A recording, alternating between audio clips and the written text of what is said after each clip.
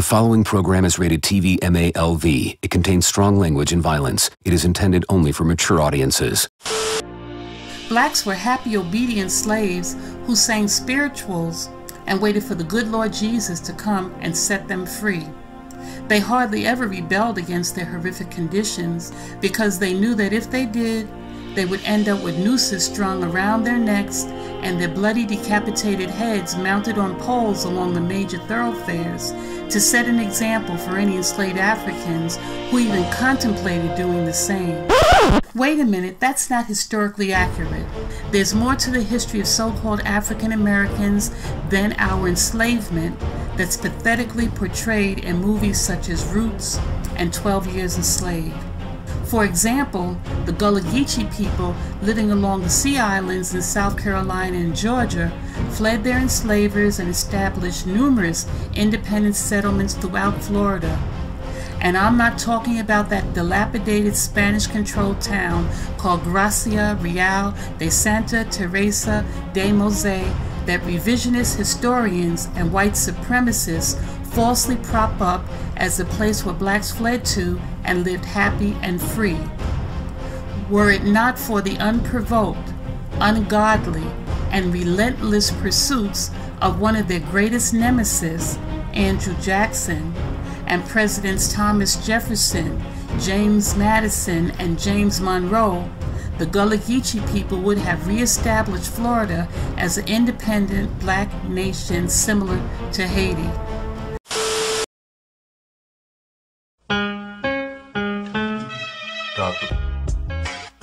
How many slave rebellions have you heard about? I'm sure you've heard about Nat Turner. I've made videos about Denmark Vesey and John Brown. But something that's not mentioned enough is the fact that we've had hundreds of rebellions. Hundreds. And one rebellion that never gets talked about are the Gullah Wars.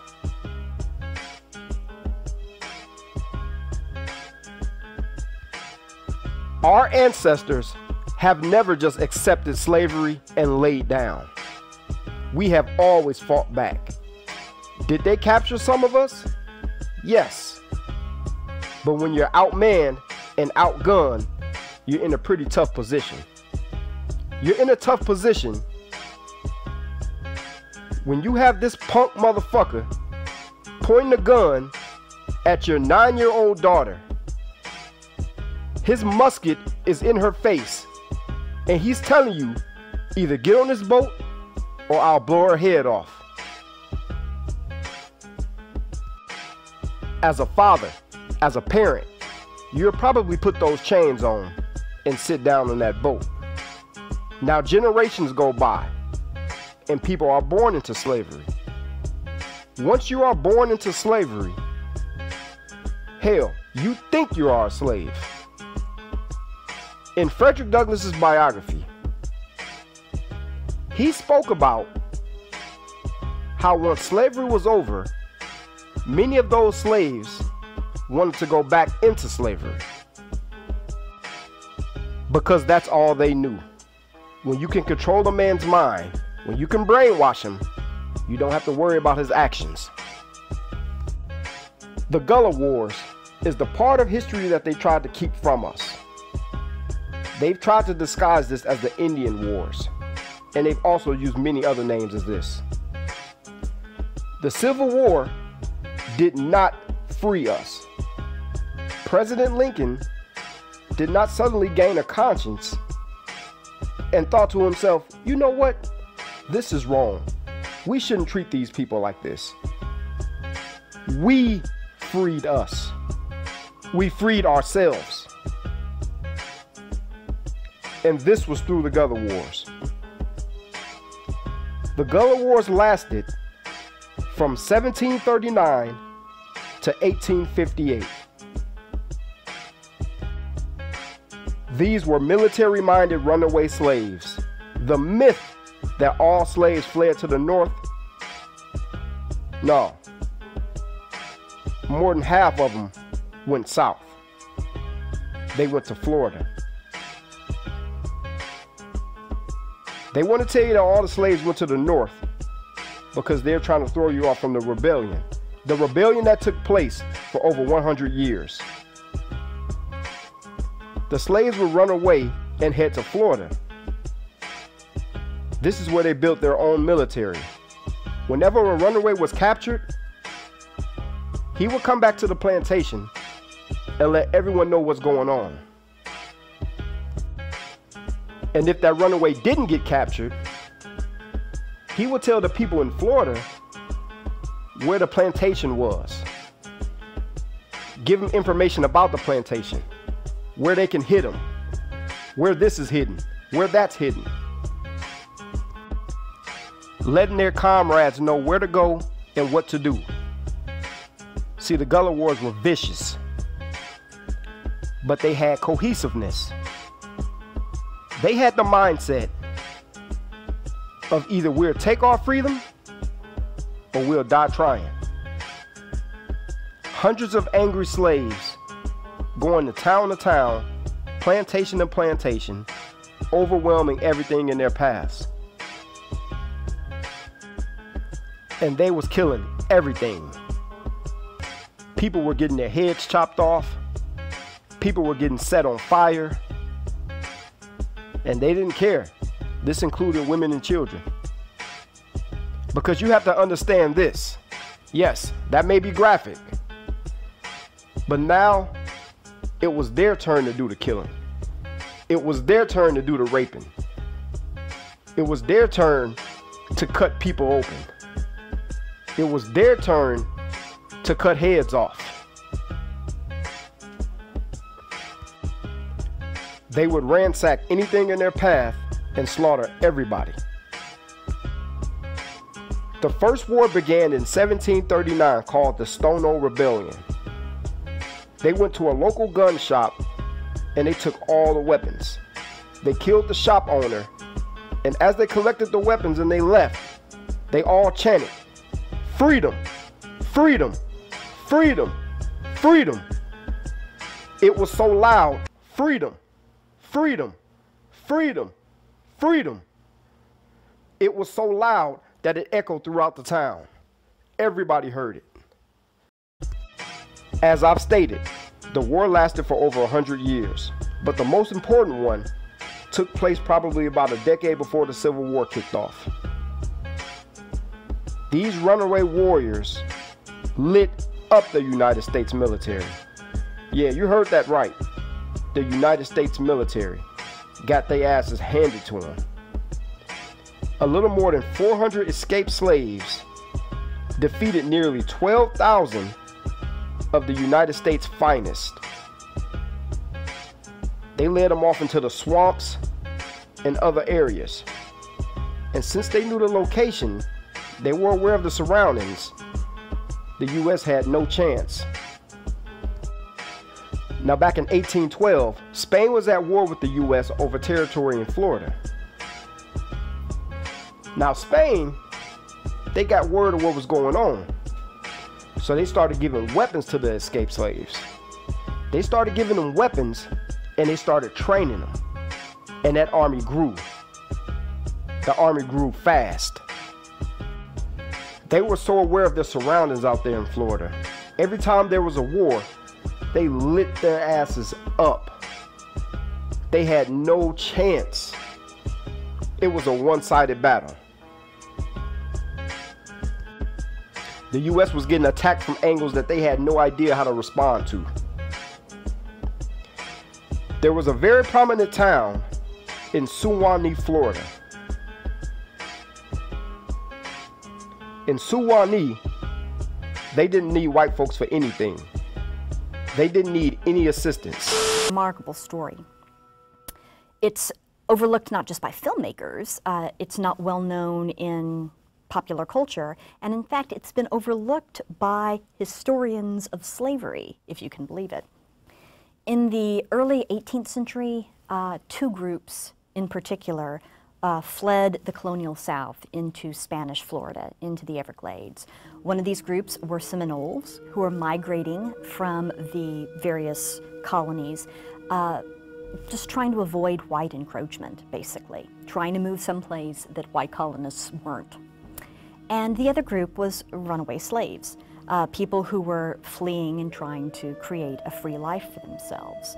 Both were welcome in Florida, and in fact, the Spanish crown offered runaway slaves their freedom if they would defend the land for the crown, for the Spanish. So a mixed society emerged in the Everglades of intermarriage, family intermingling between these runaway slaves and the Seminoles. And in fact, the first legally sanctioned black free town in the North American continent was in the Spanish Florida Everglades. After the American Revolution, people living in the southern states didn't really like living that close to a large armed population of former slaves, particularly when they were in league with the local Native American nation, the large armed group of free Seminoles. And they knew that their own slaves felt free to run away and be harbored by this group. They knew that they were welcomed. And so from George Washington's administration on, there was questions of what do we do about the problem of the Florida Everglades.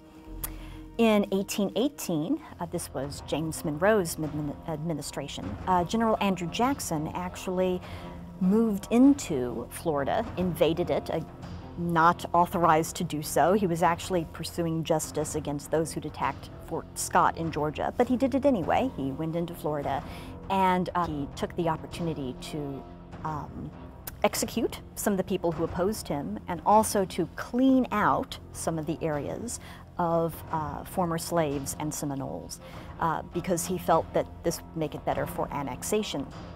The United States then soon actually bought Florida from the Spanish. When Jackson became president, he decided to make sure that the Black Seminole communities were moved out by force.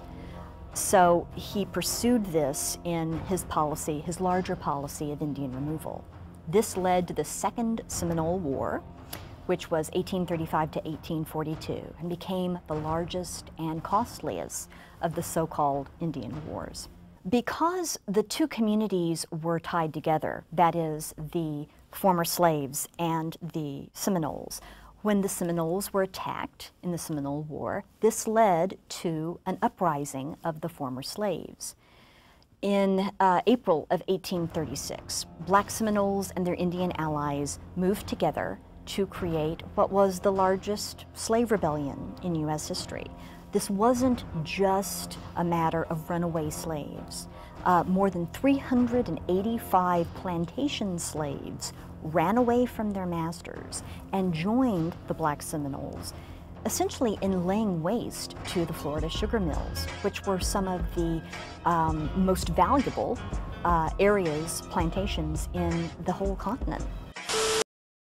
They didn't need any assistance. They had their own farming, their own land, and they were very successful. Soon to be president, Andrew Jackson, who was general at the time, sent the troops into Suwanee, and they got annihilated. So they went into battle. They got their ass tore off, and as they retreated, since they were forced to retreat because they couldn't handle it, General Andrew Jackson spotted a section in the community where the women and children were hiding. Since all the men were fighting in the war, they hid all the women and children. This punk, bitch, motherfucker spotted them and slaughtered each and every one of them. They couldn't handle the men, so they slaughtered the women and children. And then they continued their retreat. But you see outrage today over these statues that we're trying to take down. See, Andrew Jackson is known as a hero. Andrew Jackson is on the $20 bill. All through school's curriculum, we were taught how people like Andrew Jackson were heroes. fuck Andrew Jackson. And may he rest in peace. Now, the act of importing slaves was not stopped due to the kindness of their hearts. The United States stopped importing slaves because of the Gullah army. That army kept growing and growing. Now, as I stated before, the people who were born into slavery, they had a different mindset. Now, people that they were bringing over thought totally different. So you got these people that you're bringing over. They don't think that they're slaves. Now, some of the people that were born into slavery, they fought and they wanted to get out. But a lot of people they were bringing over, they were riders and they weren't having that shit. And this is what led to the Emancipation Proclamation. White towns had so much fear. Everyone was so afraid, and they put so much pressure on Lincoln. This is why they did that. They knew that they wasn't going to be able to contain this anymore. They saw how fast it was growing, and this widespread warfare was getting out of control. General Thomas Jessup said that the Negroes are running the war. General Thomas Jessup convinced and insisted that they set these people free.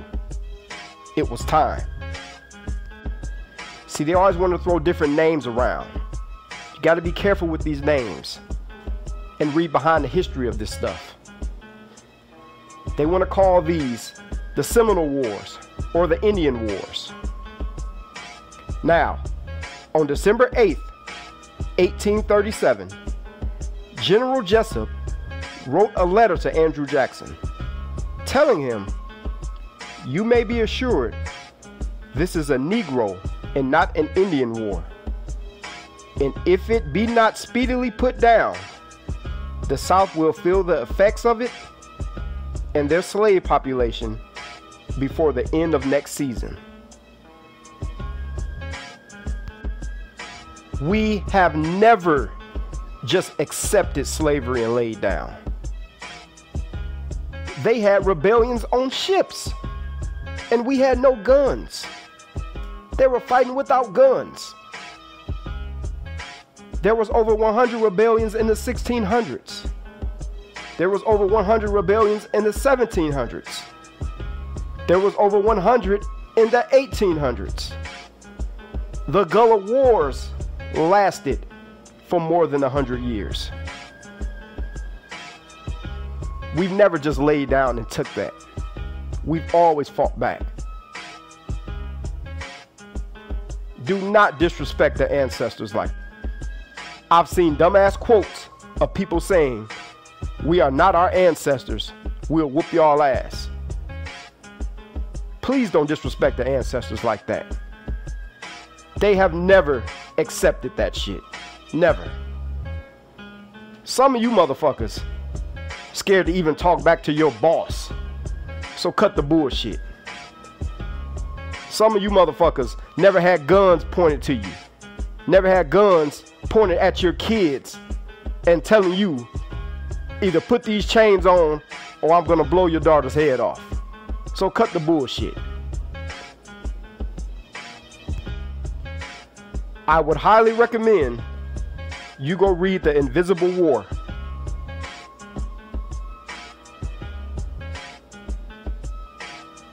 Another book,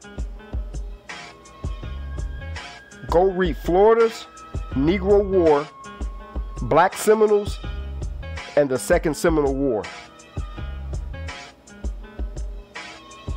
And the third one, go check out The Unconquered. These three books will tell you everything you need to know about the Gullah Wars. Everything.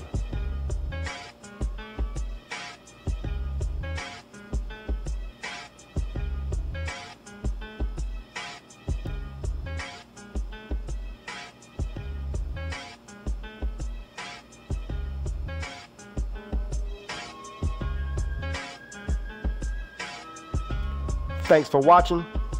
Make sure you hit the thumbs up. Make sure you subscribe. And let me know what you think in the comment section.